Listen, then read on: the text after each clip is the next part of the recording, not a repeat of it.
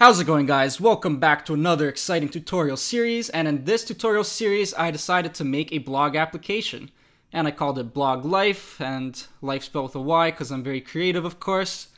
And we're going to be making this in React, Django, and we're also going to be using Bootstrap 4 for the styling.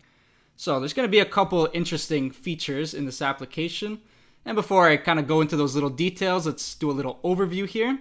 So here we can check out the blog. And here on the blog page, you can see that there's different categories, and you can go ahead and click on one of these and filter the blogs. Although on this blog page, it just lists all of them. And then, of course, you can go ahead and click on one of them and kind of see the details of it.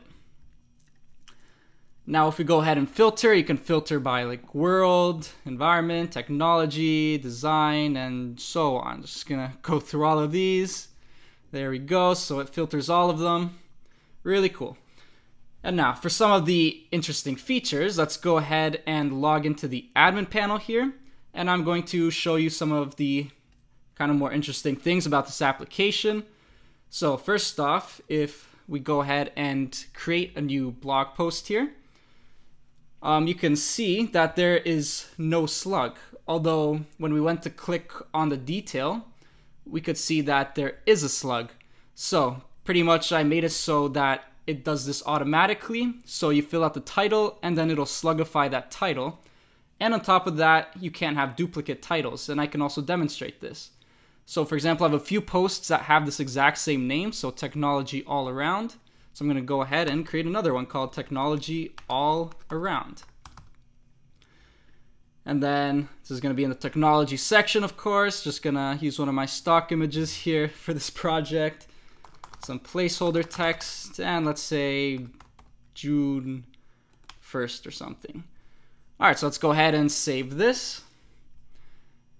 And also something that you might have noticed is that we're using this thing. I forget what this is called, but basically it makes it a lot nicer to like make a blog post. You can have different font sizes and align things. You can put in images, things like that. So it's just much better to make blog posts in this sort of way. So I'll show you how to implement this. Now let's go ahead and log out here.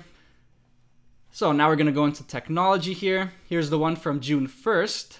So if we go ahead and click it, we see that this 3 got appended. So you can't have duplicate slugs, which is a really nice kind of thing to have here. So the user doesn't have to worry about it and you don't have to worry about it. And life is good. All right, so basically in this app, we just have simple homepage, this overview, the filters, and the detail. And that's pretty much all we're going to be like implementing for this.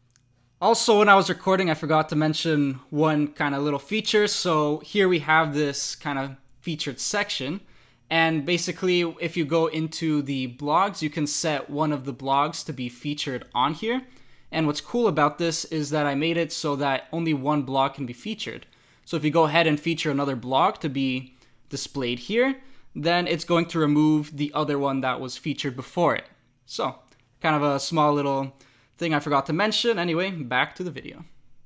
So if this looks like something interesting and you want to follow along with the tutorial, then just go ahead and go into the next section. But of course, before you do that, make sure to subscribe and leave a nice fat like, and that is all. Thank you.